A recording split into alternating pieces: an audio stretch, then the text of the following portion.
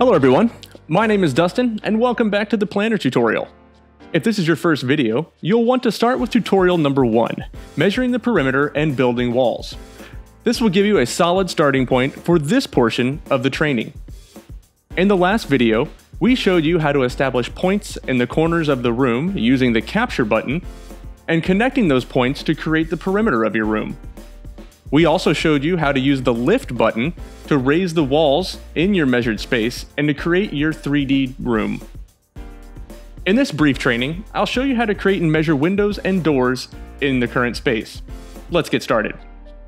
We are back here in our bedroom that we have already measured, and the first thing we want to do is add the door.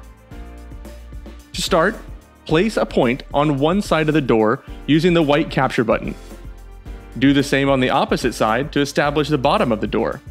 Hovering over the red line, hit the door button on the toolbar right above the capture button. And just as we did for the walls, tap the pulsing lift button and raise the line segment to the top of the entryway and tap the lift button a second time to set the height. Congrats, you've created a door. Now let's add windows to the room. To add windows, long press the capture button to enter rectangle mode. Move the reticle or target to the top corner of the window and tap the capture button. Drag the reticle to the opposite corner and tap the capture button again to finish the window. Tap the window button on the toolbar to establish your window. Let's try another one in the room.